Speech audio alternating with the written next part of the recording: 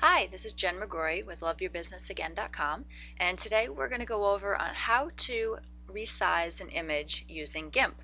Gimp is a free software that is comparable to Photoshop, but it's very good for like resizing and editing pictures and things without the high learning curve or the steep price tag. It is free, and if you don't have it already, there will be a link right below the video so you can go and grab a copy of that and install it and use for editing your editing your pictures. So today let's go in and go and grab our photo that we're going to resize.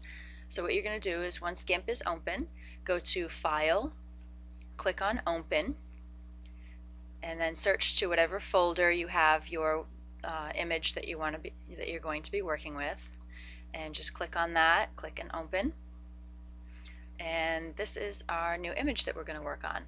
As you can see, a lot of times when you are working with taking pictures off of a digital camera and you needing to upload them to the internet, they are a little bit on the bigger side. They're going to have a larger file size, and sometimes you might end up running into a situation where it's not going to, or your WordPress site isn't going to allow you to upload those because the file sizes are too big. So what we're going to do is resize this. The original file size is about 1932 pixels by 2576 pixels. And working with website images, you really don't need anything bigger than about 1,000 pixels wide. So we are going to edit it down to that. So you can click on either this little image over here, which is the scale tool, or you're going to click on Image and the drop down over here to Scale Image. And you're just going to reset your width to 1000 pixels, and with this lock here, that's going to automatically resize your height as well, so it keeps the same dimensions of the photo.